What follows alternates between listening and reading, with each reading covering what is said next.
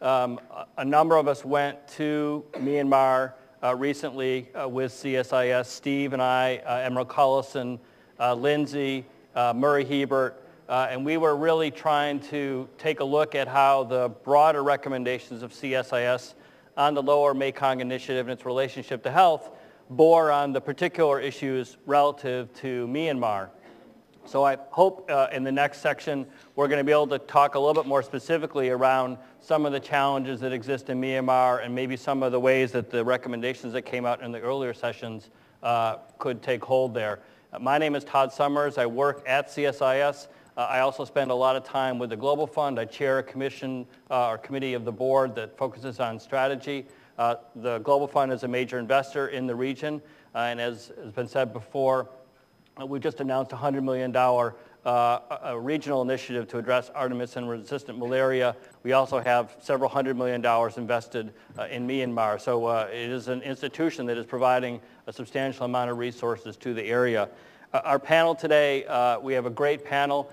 We've asked them to be very sharp and quick so we can get quickly to questions. I know this is the time where the post-lunch narcolepsy kicks in, so we're going to try to be a little bit fast-paced here and edgy. Hope that works. Mukesh from the World Bank. The World Bank has a relatively light presence in Myanmar, but is looking at a very substantial increase. They've just finished some studies to look at where the money is on health, so maybe he can give us some late-breaking news on that analysis. But we're really going to understand what the World Bank is going to do with the $1 billion or so that it's talking about with Myanmar in terms of IDA capacity. Katie from USAID. AID has got a small but important presence on health in the region. That's an amazing group of people. They're extremely impressive. We were all warmed by the quality of the people there and their commitment, but also daunted by the task that's ahead of them and the country. We have Patricia, obviously from CDC, spoke at an earlier panel. CDC's in the region and now has some people in country and is complementing what USAID is doing on health. And Myat, who's here, I have to say, in his personal capacity, even though on other days he happens to work for the U.S. government with the National Institutes of Health. But he is here on his own, on a vacation day, officially. So, Mukesh, let's start with you. The World Bank. We've been very excited that Dr. Jim Kim came in, a long history of work on health, a famous HIV/AIDS doctor. Waiting a little bit for some of the money to move on health. You're looking at Myanmar, I think you've said in the past, maybe $1 billion of IDA credit coming to them. Health could be a key part of that. What's the World Bank's view on Myanmar, and what are you thinking about going forward? Thank you, Todd. So a few months back when we were in Myanmar, we had a conversation with the Minister of Health, and we asked him, we said, what do you think, Mr. Minister, what do you think is the one big problem of health in Myanmar? And he thought for a little bit, looked up at the ceiling, and he said that people in Myanmar die 18 years earlier than people in Japan. I want you to figure out a scheme for us, a mechanism for us, so that we can live 18 years more. So that was the vision. Now, that's how we all started doing the work in Myanmar. And then we found out that, okay, maybe Japan is too far away, Singapore is too far away, neighboring Thailand. There are 29,200 deaths annually in Myanmar, which occur due to preventable causes, which would not have occurred or which would not occur if they had health system outcomes the way that they have them in Thailand. There's 29,200 deaths or 29,200 lives can be saved annually. So that was the inspiration of the work, that when we started to see, okay, how much is the money, where is the money going, who's spending the money, who's consuming it, who's using it. And some of the results that we found were absolutely startling. So I'll just throw out some numbers here for your consumption. First, Myanmar today spends a total of $1.2 billion on health. Assuming the population is 60 million, give or take, that is $20 per person per year. That's the amount of money that they spend on health. Second, most of the money, 65% or so, is in the private sector, is out-of-pocket payment. Government spending is about 30%, 5% comes from external sources. Third, in the last 3 years, to be very precise, between 2011-12 and 2012-13, government spending in Myanmar on health increased 4 times. In the last year, 2012-13, 2013-14, it increased 1.5 times. In the last 5 years, it has increased 9 times. The government is really very serious and pumping in a great deal of money in health. Most of this money is going into medicines. Medicines were not free a few years back, and people had to pay for it. Now, they're coming up with a policy, not fully developed there, but coming up with a policy to give medicines free to everybody. And a great deal of money is going into health infrastructure, into equipment, into buildings, into supplies. Where does this leave us? If there is any one country in that region that has a tremendous amount of potential to leapfrog and to play catch-up compared to where they were 2, 3 years back, 4 years back, it is Myanmar. Tremendous opportunity. 60 million people, $20 per person per year on health. Jeffrey Sachs would put the ideal number at closer to $40. So that is 2.4 billion. So they are still pretty much short at this point of time. They still need much, much, much more. But if they were to somehow magically discover the money to take care of their capital infrastructure, of their equipment, if they were to magically discover the right policies for distribution of drugs, for distribution of healthcare, for delivery mechanisms, for the right kind of technology, for the right kind of people at the right kind of time, then this is one country that, to go back to what the minister had said to us when we started, can very rapidly close that gap. Life expectancy today is 65 years. Singapore, Japan is 83 years. It's 18 years. That's where they have to reach. And I think that goal is definitely attainable, very aspirational, lots and lots and lots of challenges, but to me, in the realm of possibility. Todd. Great. Katie, we met a great team over there. Bill Slater, head of the health team, Tuvan, really a very impressive. Now there's a CDC person who showed up right after we left. But the challenges are really almost overwhelming. So they took us to visit one of the local health clinics to see a program. We're right in the capital.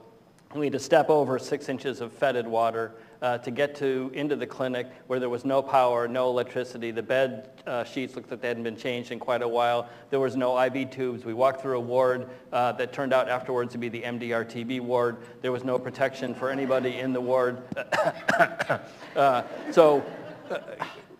How are you looking at your engagement with Myanmar, and how does it fit within a lot of the dialogue around the grand scheme of LMI and your broader engagement with Myanmar? What is USAID doing on health?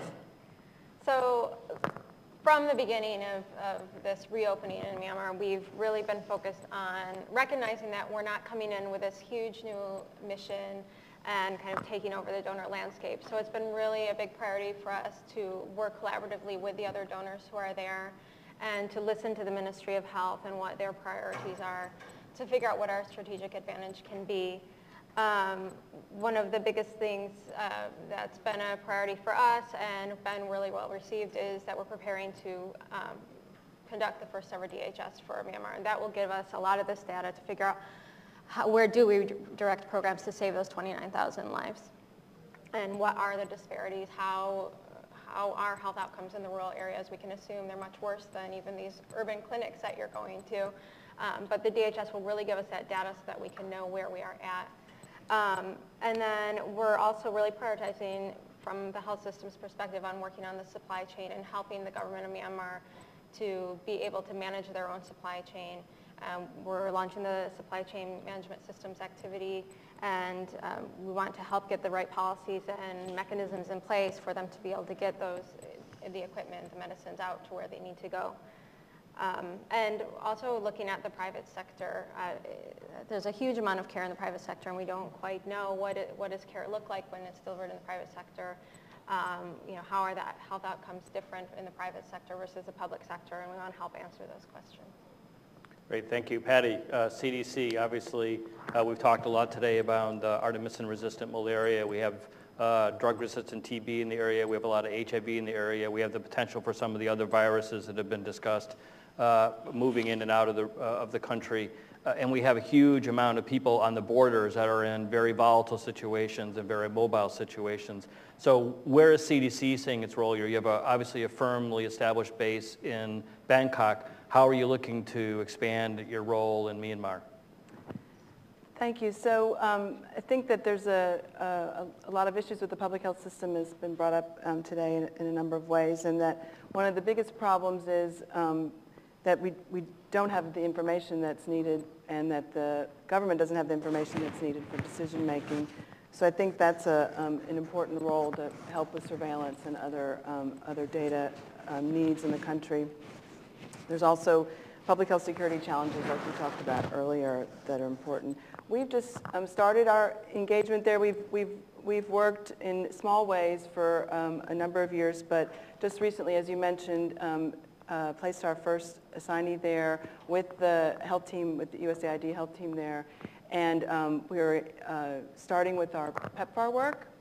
And we have been working on an ongoing basis with PMI and with USAID there as well, and the malaria resistance issues and the issues on the border. We have a lot of requests for technical assistance. In fact, any engagement we have either at scientific meetings or TDYs in the country, that they're even more than financial assistance, which I'm sure that financial assistance is needed, but is really for direct technical assistance. And this is the way that we've worked in a number of countries, and it's been a successful model for us, working side by side, having full access to the technical expertise at CDC with our partners in country. So we hope to do that more. The challenge is it's currently in Burma, we haven't been doing direct funding for the government, and we haven't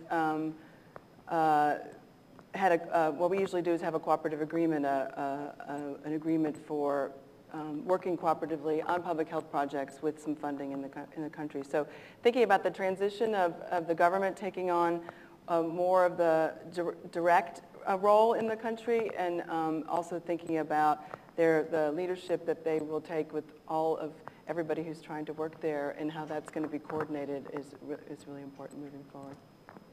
So Myat, you're looking at this a little bit from afar, although you obviously have a deep connection to the country.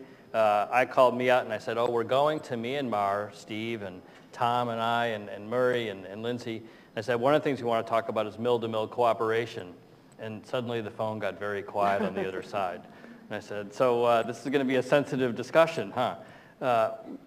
What's clearly obvious is you have great leadership at the top of the Ministry of Health, but you don't have to go too far down to find some big holes within the system in terms of capacity. The military obviously has got a much more substantial presence in the country. They command something like a third of the overall national budget.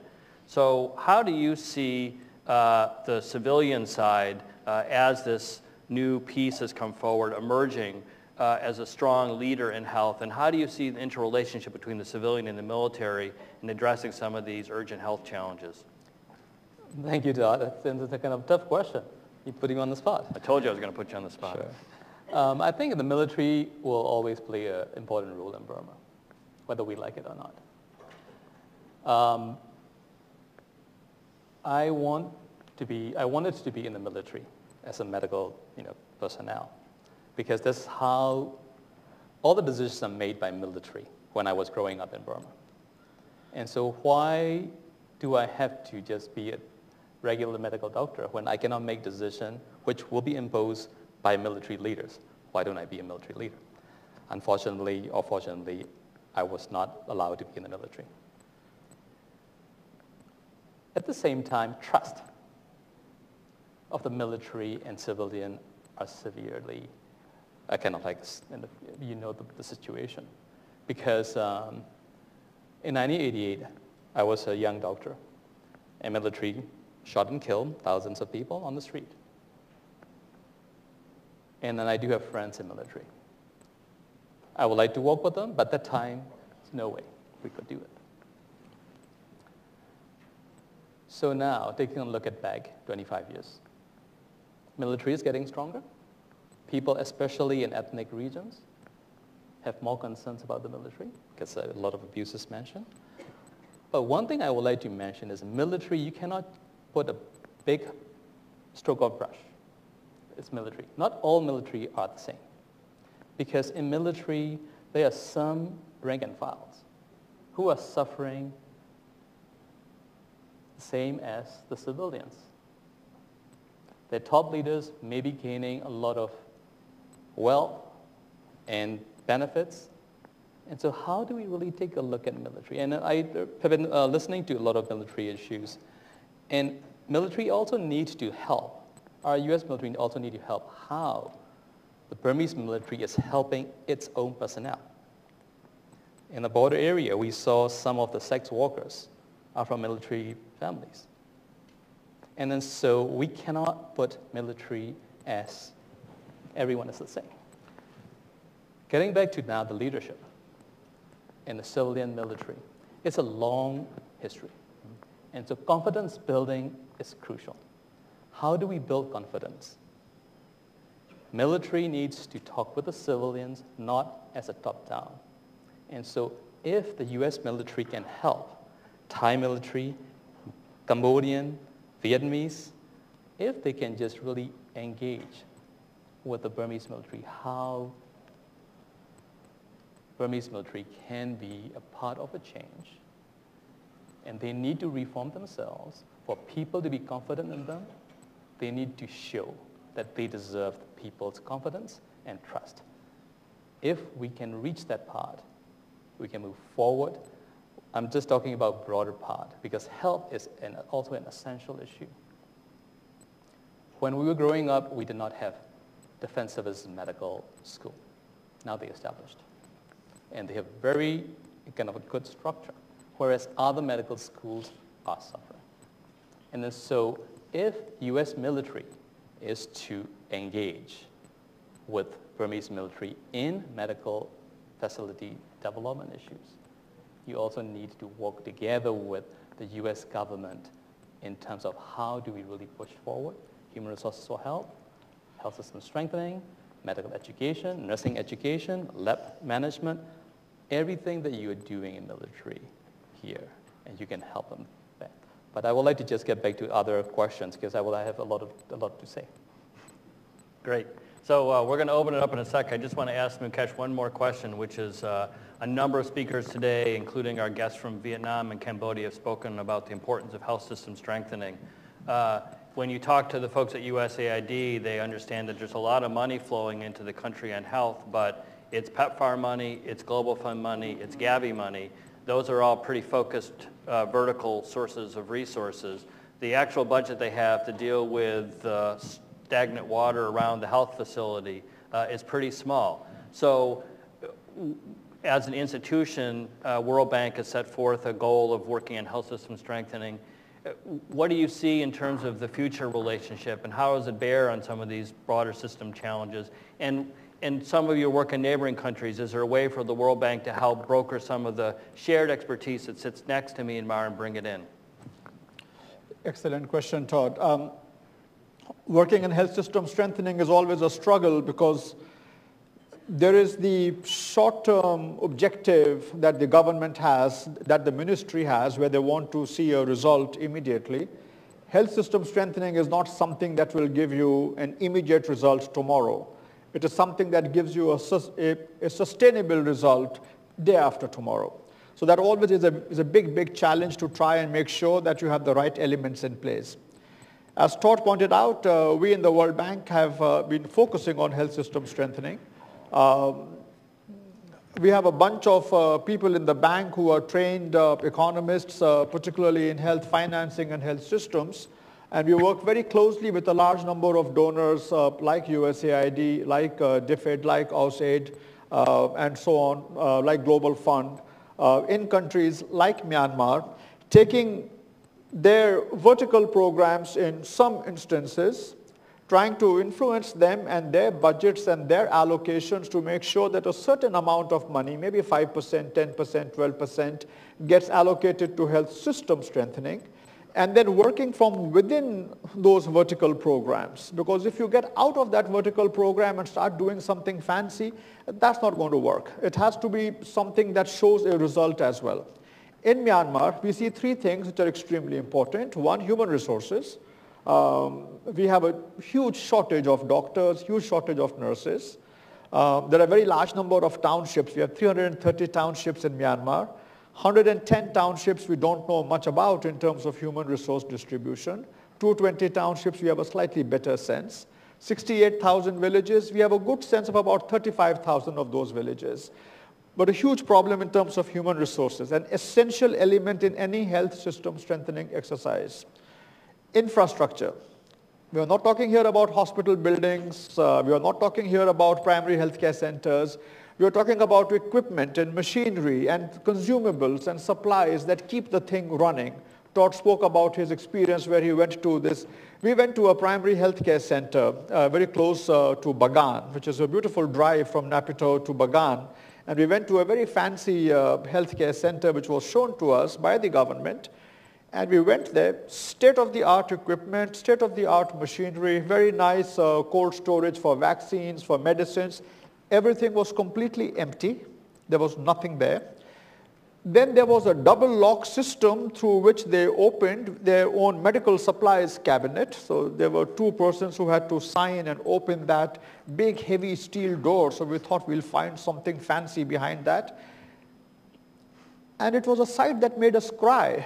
We saw one bottle of paracetamol. Paracetamol is like acetaminophen, an equivalent of that in most countries in Asia. One bottle of paracetamol, 60 pills for the entire catchment area of 85,000 people lying there. That was the total annual supply of paracetamol, which is a fever-reducing medicine for that entire catchment area. There's no doctor there on duty. There was no nurse even. There was one person who was kind of sort of trained. And he rightly said that I dare not even distribute this. I don't know whom to give it to. If I give it to one person, others would lynch me. My answer is I don't have anything at all. You guys go and buy from outside. Then this thing expires. Somebody will come and help me dispose it off. That is what we mean by that we need to get that kind of medical infrastructure in place. I'm actually very happy to say that we've been working very closely with the donors, and all of them are extremely cognizant of this. We are working very closely with the 3MDG fund that has set aside 11% of their allocation of $230 million US, which is earmarked entirely to health system strengthening effort. Global Fund has a huge chunk that is set aside. Gavi, a huge chunk that is set aside. With USAID, we've been working very closely with Bill and others in trying to figure out what are the right mechanisms of health system strengthening that we can bring into place. The third element of health system strengthening was financing. Now, we believe, or at least I believe, there is no shortage of money. I just told you that they quadrupled and increased the money sixfold. But we still don't know what to do with that money. We still don't have a formula. We don't have a mechanism or a thought process of how to take that thing around. And we believe that that is where the answer lies. And it is in Myanmar, there's a tremendous amount of cooperation amongst all the donors and an interest in the government to get something going, which is why I said that I'm actually very optimistic. Thank you. May I just add, I was thinking about this, I think there's similar things in the public health system, and that there's an opportunity to not just invest in HIV or TB or whatever, but to really think about the surveillance and the laboratory capacities. If we could think about that up front strategically as the U.S. government and invest in that in a smart way, we could really help build a system that could serve many diseases, not just the individual diseases that have funding right now. So I was going to get to a challenge that faces both CDC and AID, and it actually faces Global Fund and some of the others, which is the ability to invest in the government of Myanmar. Mm-hmm. And Admiral Chin mentioned it in the last session, which is when do we know? When do we know when this is actually going to take hold and we can actually start investing in the government? How do we convince the political people who are appropriately reticent about jumping the gun when it's time for us to turn the tide and try to invest in the government? The Global Fund money goes through Save the Children UK and through UN Ops. Gavi's money goes through intermediaries. Most of it goes through UNICEF to buy vaccines and distribute it. So the actual capacity building money, the ability to invest in the government systems to start to build that up. When do we know that it's time to start doing that? Myat. Right. Time is now. And then time has been kind of a long time ago. And when we talk about health system strengthening, and what I take a look at it is in 5 areas.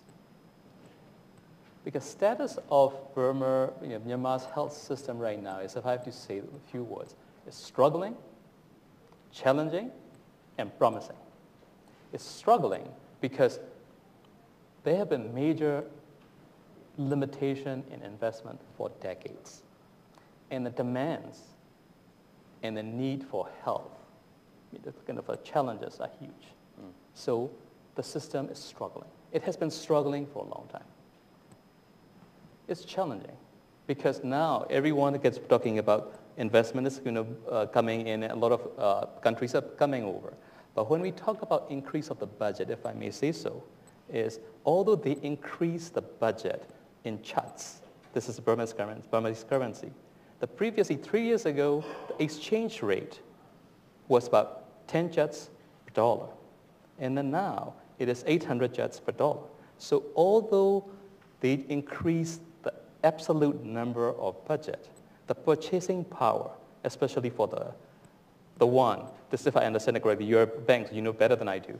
And I studied the economics too, but this is the one that I was told by the minister.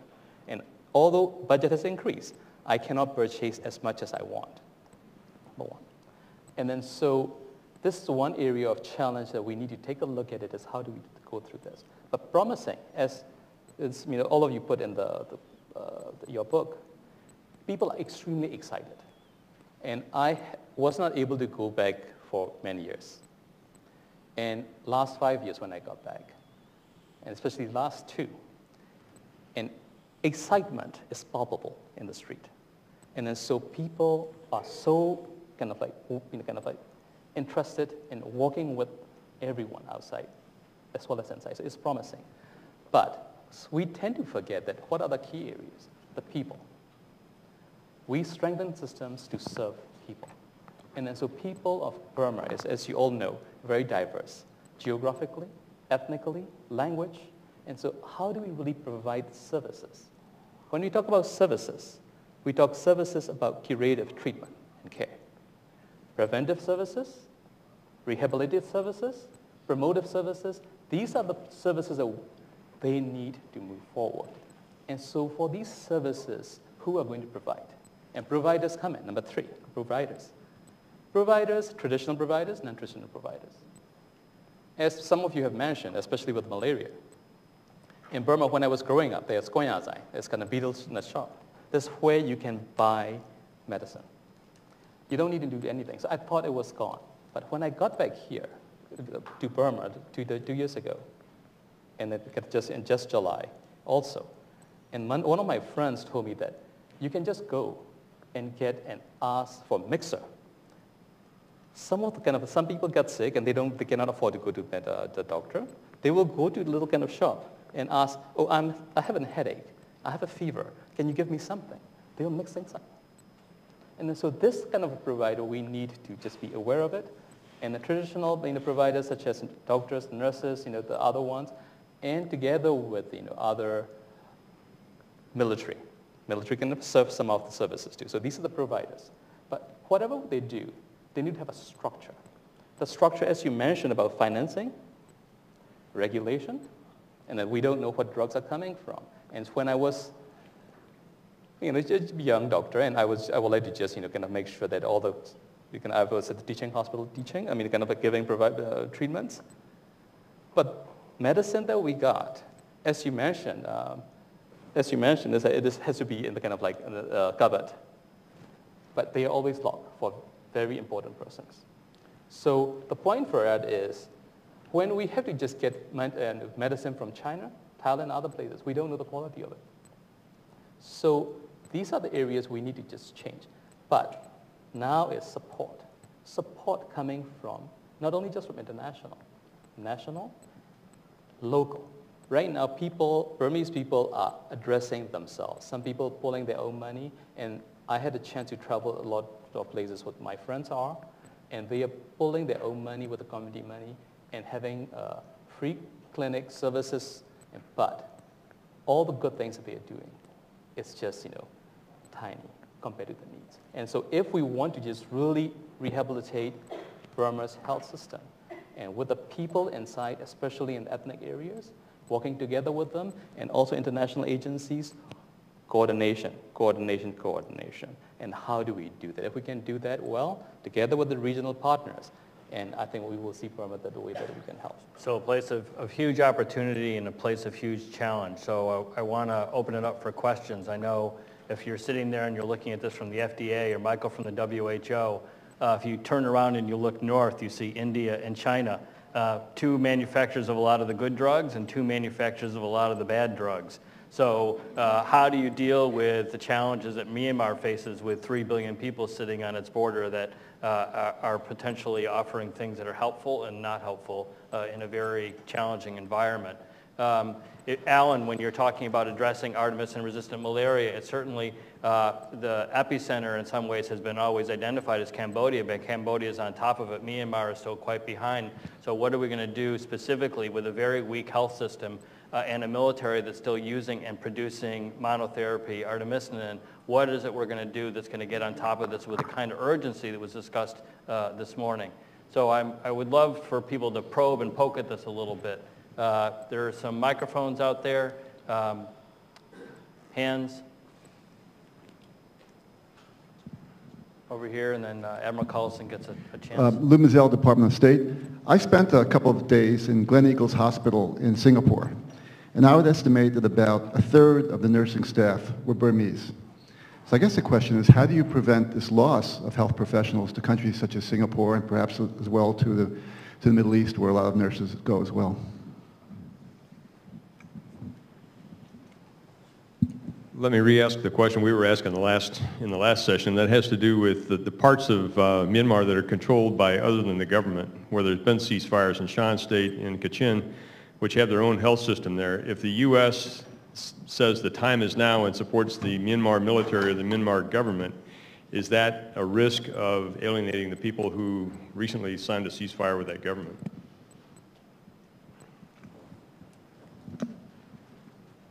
You want to take those? There's somebody behind. There's one more over here. I want to find out what you're going to write about when the U.S. actually starts to fund and Colin Chin pulls the lever and more money flows to help in the mill conversation. I'll send you the health. link. So you can tell us what your article's going to say. Again, I'm Phuong Tran with the UN Crisis Newswire. We're independent of the UN, but we're founded by them. My question is for Katie and just in general about donors re-engaging. Is your timetable for a project approval and disbursements any different than any other country? I just spoke to JICA there, and they're giving out $912 million by the end of the year. The person in charge of health and social services says she's literally up at night trying to figure out how to spend down her money. She said that her project approval process has been condensed from a year to 6 months. And so I asked her, what about donor accountability? She also talked about the problems of finding partners to implement because of the human resource issues. I'm wondering how you will address those challenges. Great. So those are 3 great questions. Katie, go ahead. Since I'll answer the last question first. And unfortunately, no, we don't have a special allowance for a truncated timetable in Burma. However, we have had existing programs there. We've actually been working in the country since 2003 in the health sector. And we have existing mechanisms that we're able to put money into rather than having these full open procurements that take a long time. We hear a lot about how long we take to program funding. So for right now, we're in good shape and we're able to move somewhat quickly. And also we're putting money into the 3MDG fund, which is going on there, and that gets us leveraging work with other donors in the country too. Going forward, we're getting ready to look what is the next phase of our portfolio there. And we're starting early to plan out years of funding so that we hopefully don't have any gaps in our programming or end up with backed up pipeline like you're saying. And the mill engagement. Okay.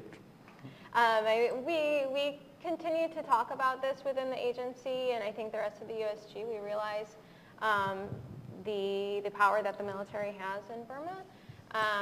Certainly we're not there yet, and I think it'll take a lot of action on the Hill before we can get there. But we also would be foolish not to be thinking about what power they have within the Ministry of Health and within the states. Fortunately, we have been able to engage with our supply chain strengthening activity.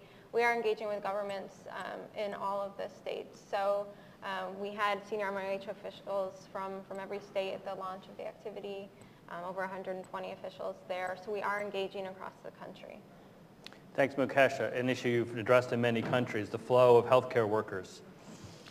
That's a difficult one. We don't have a good handle at this point of time on how many trained and skilled medical staff have crossed the border and are working elsewhere.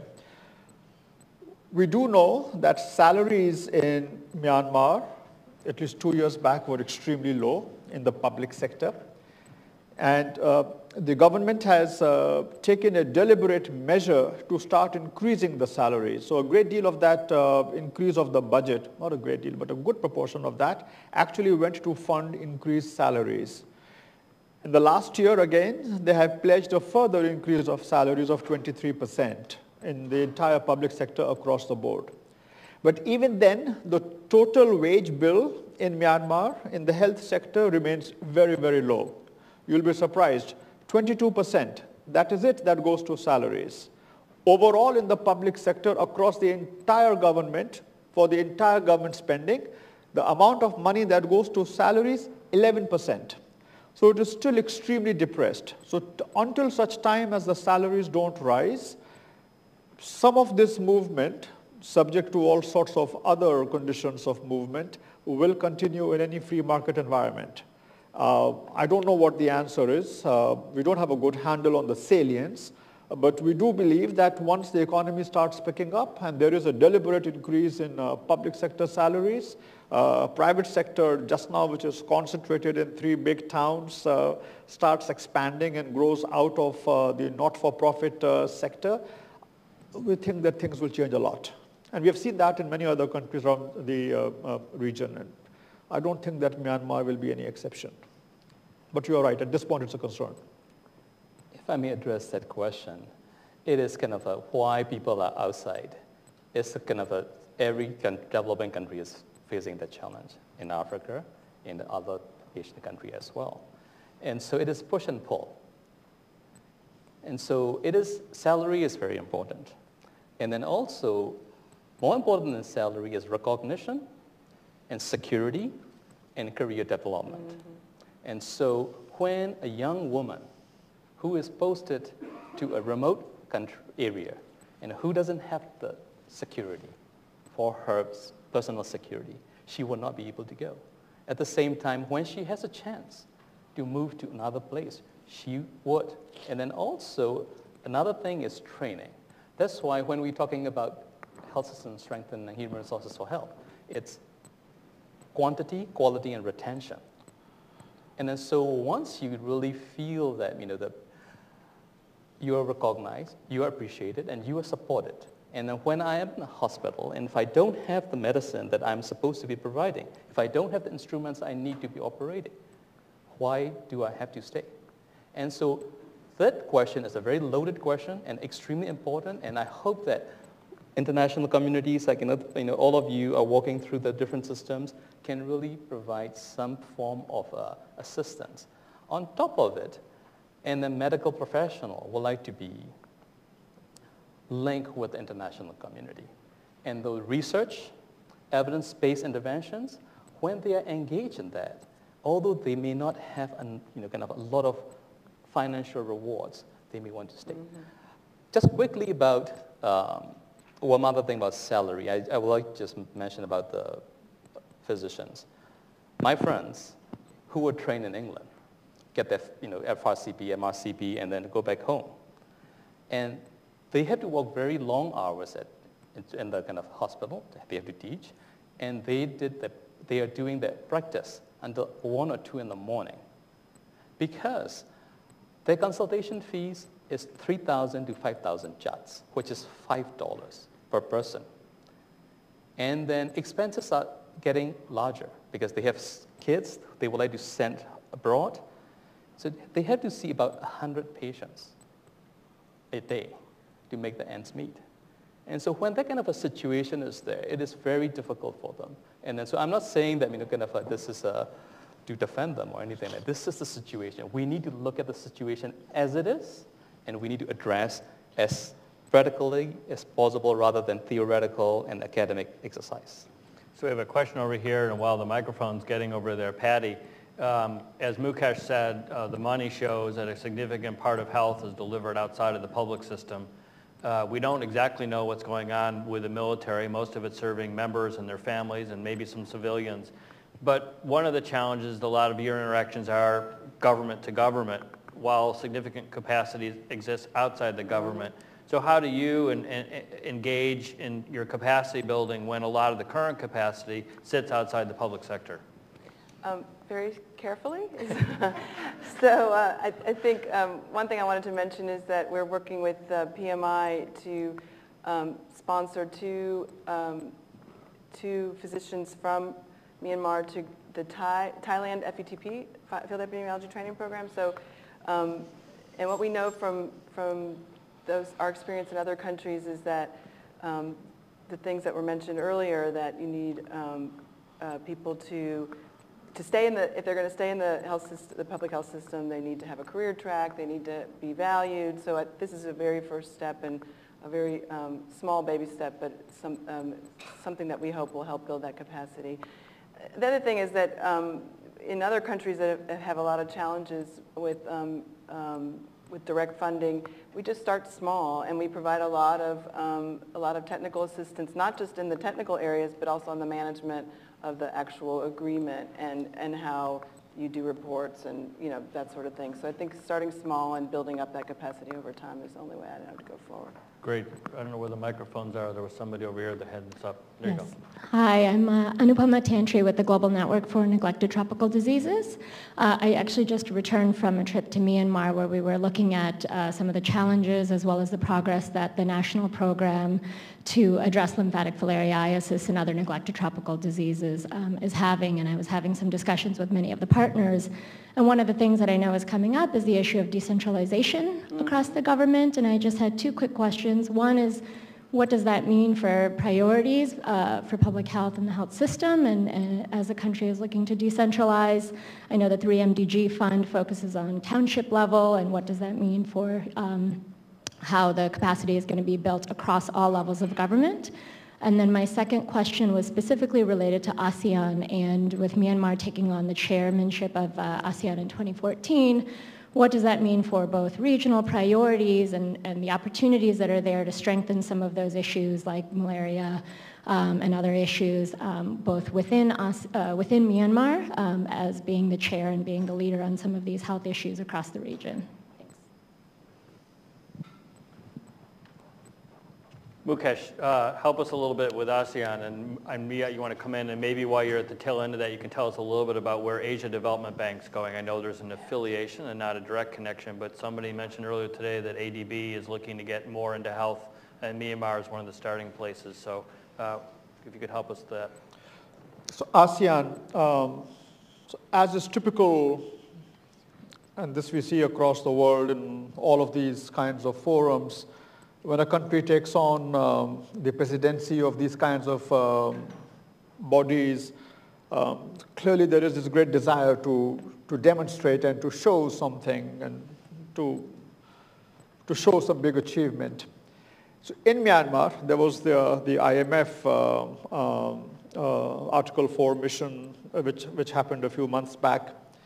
And in those discussions, the government very categorically stated that the focus that they have in the year to come is on preventive care. I think that was a point which was mentioned by Myat.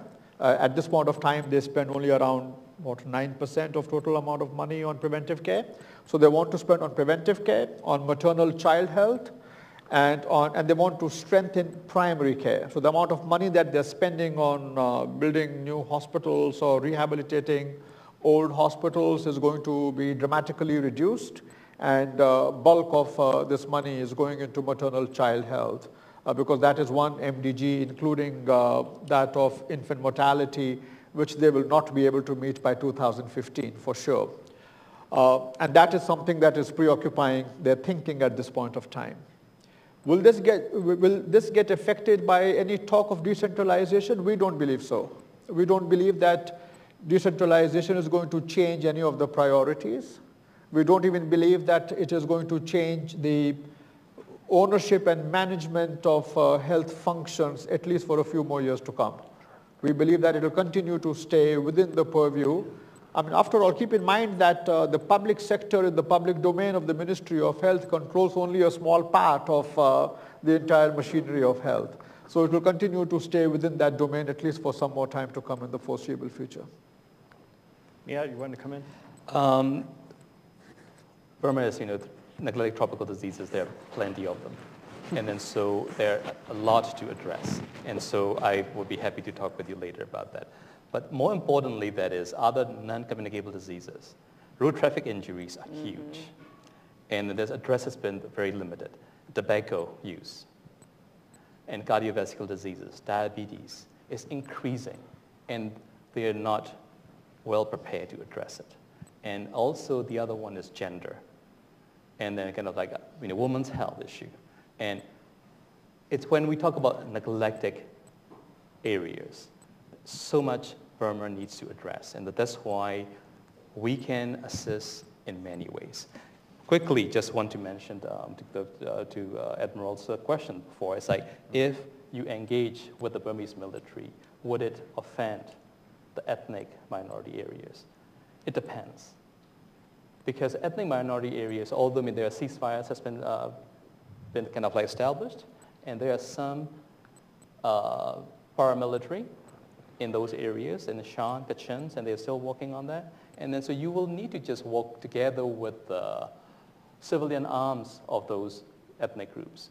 And then again, its confidence building will be important to establish. So it can be done with mill to mill, but at the same time, a country like China, Thailand and Vietnam can really help you in assisting and talking with ethnic group, because a lot of ethnic group leaders have reached out to different health approaches, including kind of the training of their own people. And I have trained many of them when I was in the Thai-Burma border area. And so I think everything has had to be very cautiously, like Betty mentioned, cautiously approached. But I think it should not stop you from reaching out to ethnic groups, but you need to get concurrence from the Burmese military. So, Katie, one of the things that you've been doing since 2003 is actually working with some of the ethnic groups. There's some discussion, although a little disjointed, around a federated model. Depends who you question and what that looks like. But one of the capacities that does exist is that some of these independent or volatile areas has built its own health capacity, in some cases looking to build their own departments and ministries of health. So how do you continue to support and build and leverage that capacity while working in Naypyidaw and Yangon with the Myanmar government? How do you work sort of at both levels? Well, I think this gets back to the importance of really working in a collaborative way with the other donors in the country and with the government, and whether it's the national government or the state or township governments, because certainly we can't be everywhere. We have 2 full-time USG staff, so.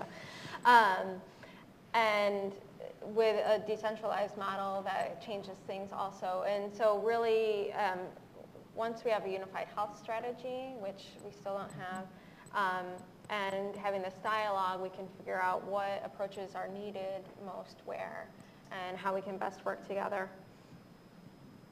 Great. Last round of questions. One over here in the back with a microphone. Sorry. Hold on. We already got a microphone. Hi. Excuse me. Dan McBrayer, NIH, National Cancer Institute.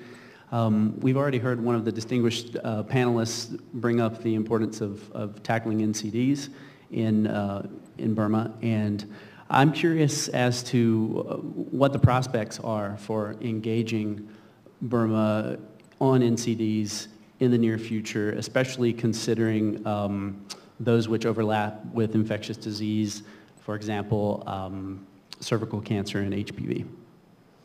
Great. There was a question over here.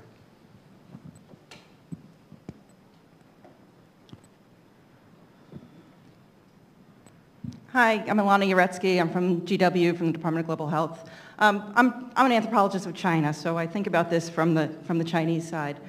And you know, it's clear that China feels as if we have enacted some sort of containment policy since we've increased our engagement with Burma. And so I'm wondering, you know, as you think about a mill-to-mill engagement, right, how do you start to negotiate that with our relationship with China? And even beyond that, if you think about the health concerns, the really serious health concerns in the ethnic states, like the Kachin state, you know, how do we start to approach that, right? Because then you're getting closer to China.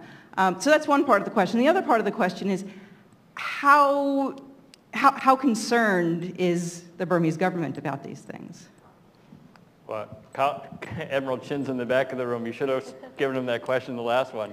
Maybe if he wants to take the microphone, since he noted that his top priority is spending time in China, if you wouldn't mind giving us a quick answer, how do you deal with that when you're engaging with the Chinese and they're looking south across their border and they're clearly dealing with one of the troubled ethnic states?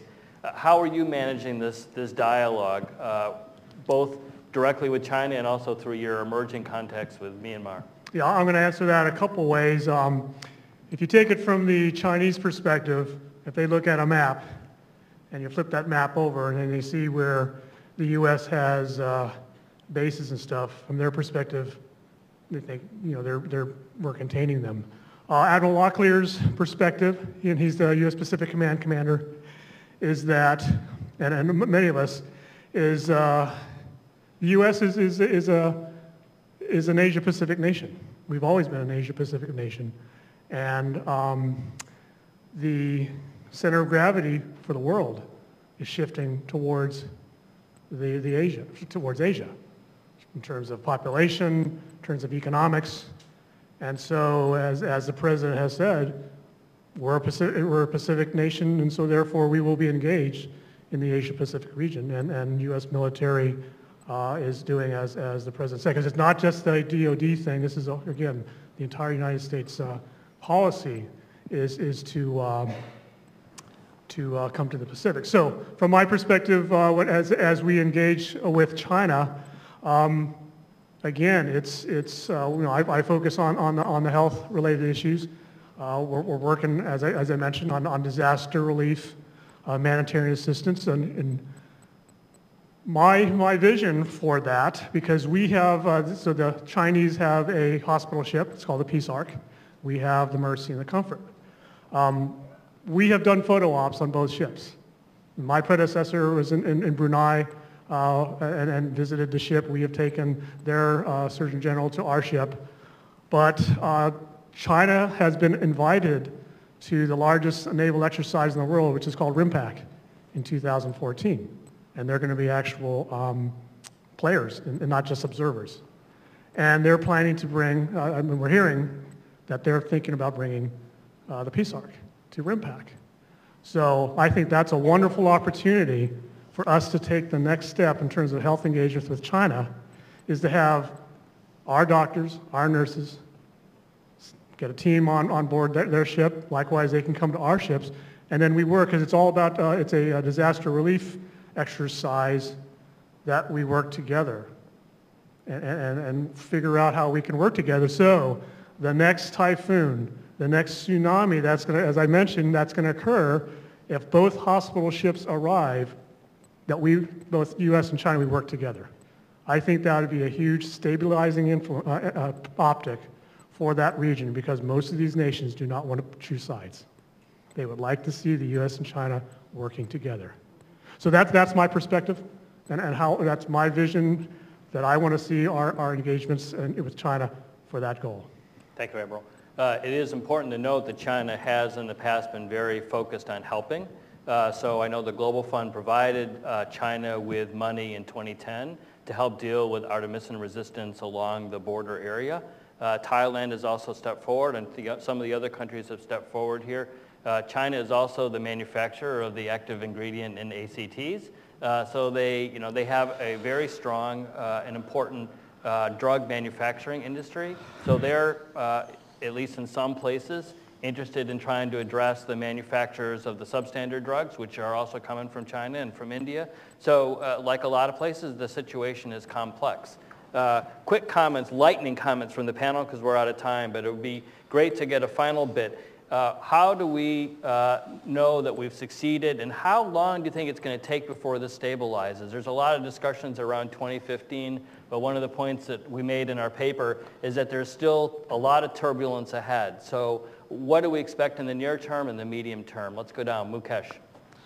How will we know that we have succeeded? You know, President Jim Kim has thrown a big challenge to all of us, which is to eradicate poverty and to ensure that everything that we do leads to shared prosperity.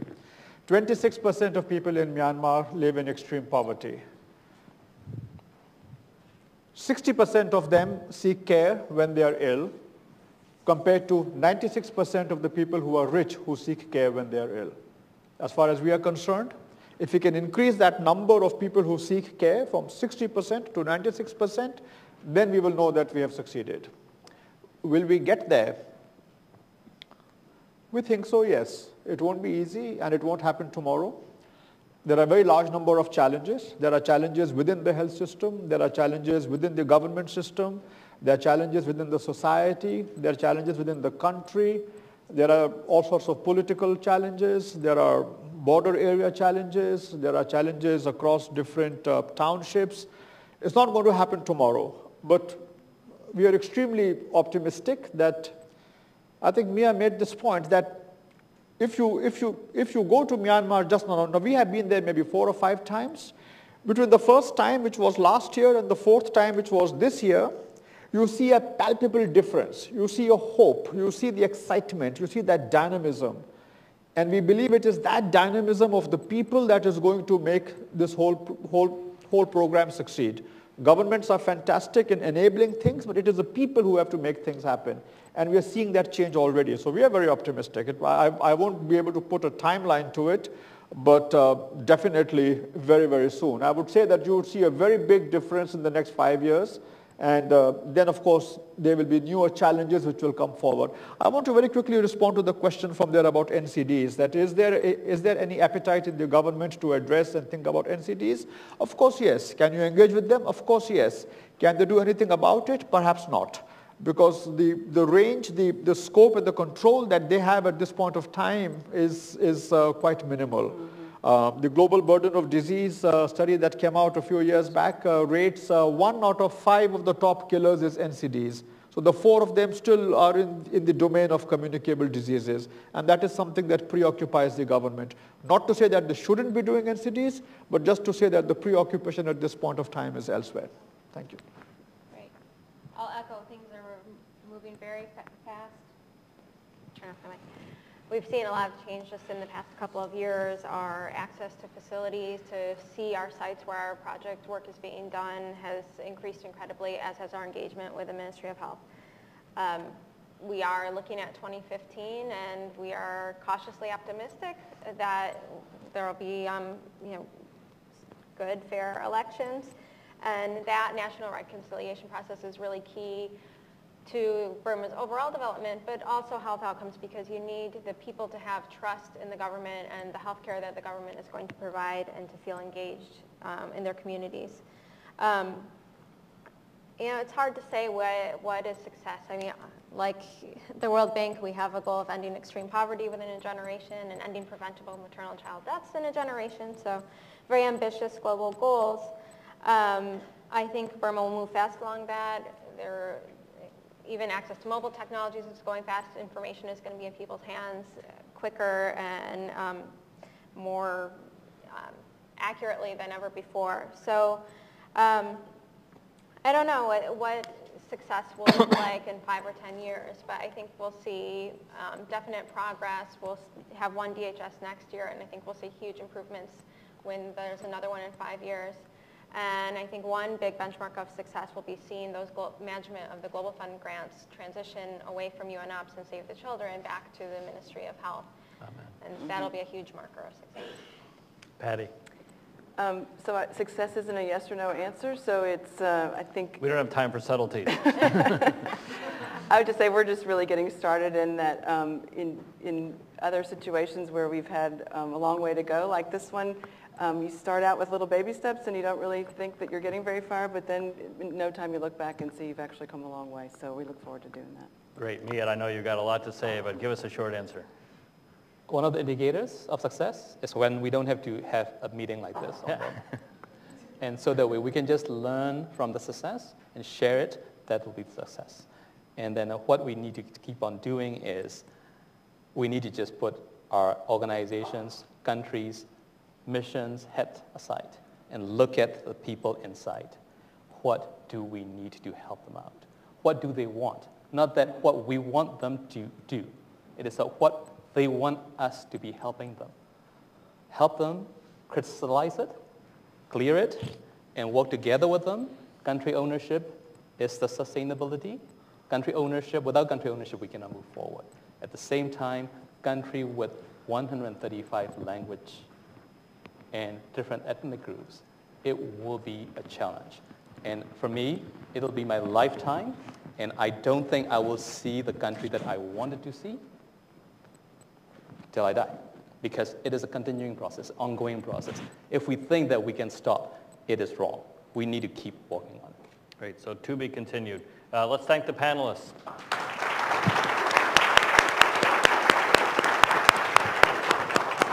Professor Morrison, final words. This has been really quite an extraordinary day. I want to do two things. One is thank a few of the folks who really put an enormous amount of effort to make this happen. And then I want to just summarize in 1 minute what I think I heard. First of all, Lindsay Hammergren, kudos for really an extraordinary effort. Many junior staff and interns put in many hours for this. Amy Schipau, Xuan Zhu, Mary Muller, Ann Anderson, Jessica Alpert. Carolyn Schroed, of course, the mayor of CSIS, remains very engaged in helping pull everything together here. And our partner, Murray Hebert from the Southeast Asia program, a close friend and ally and great guide for this. I've come away with a couple of very strong impressions.